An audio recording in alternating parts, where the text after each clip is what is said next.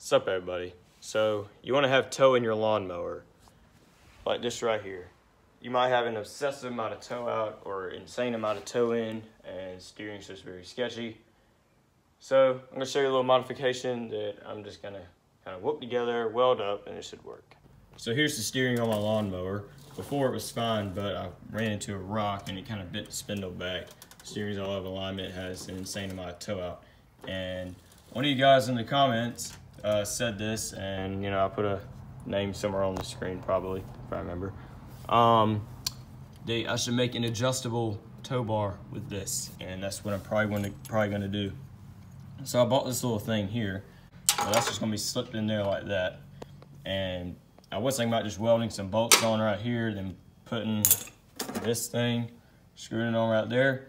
But I figured out you have to have a regular bolt and a left-hand threaded bolt. And you know, with the left-hand threaded bolt, that's like, you know, some dang alien technology you can't find is dang left-hand threaded bolts. So this is the only thing I could buy with a left-hand threaded bolt in it. All right, so we got that piece cut out sitting right there. I got that, the left-handed end, I think, clamp right there, and I'm gonna tack that and tack right there, and yeah, just kind of get a mock up. All right, so got the wheel back on there. Looks pretty legit, doesn't hit the torque converter pulley underneath. So let's align this, and I can still tow it in more or tow it out more or whatever. But let's align that. And honestly, that's about neutral. Honestly, yeah, no, I'm gonna put this back in the center, but you know, I want neutral toe with like ever so slightly toe in, but that's about it, because I don't want too much toe, because too much toe is causing it to hop up and down and, you know, all that bull crap. And toe out was just extremely darty at high speed. It seems to work real nice.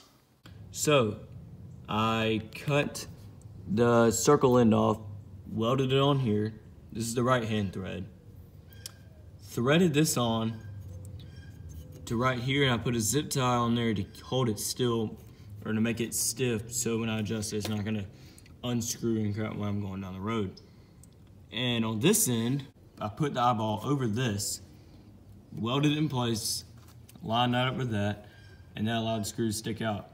And I screwed this in there and put a zip tie on that. I put a left-hand threaded nut right here. You can put one in here, but whatever. Put a zip tie on that.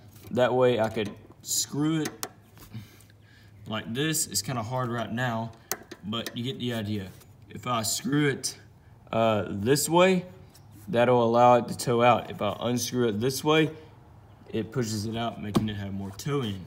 So there you go, guys. Again, it's real simple. Just go to Tractor Supply or whatever, pick up one of these things, weld it on there, and you should have an adjustable front tie rod. This could be good for your off-road lawnmower, your racing lawnmower, pretty much anything you got. I mean, it's lawnmower steering in any way. The best thing you really do is put a rack and pinion in there, but I don't really feel like spending the money and completely modifying the front end to do that. So this is just gonna work for now.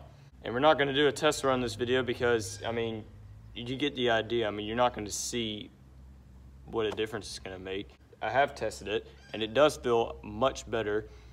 You know, just adjust it the way you like, but yeah, you get the idea. So hopefully this helps some of y'all out. If you like the video, you know what to do. Thumbs down twice. If you suck, because 2's better than 1. And God bless y'all, and y'all should see me in the next one. And give me any questions or comments or any other ideas you got. Comment down below. See you in the next one.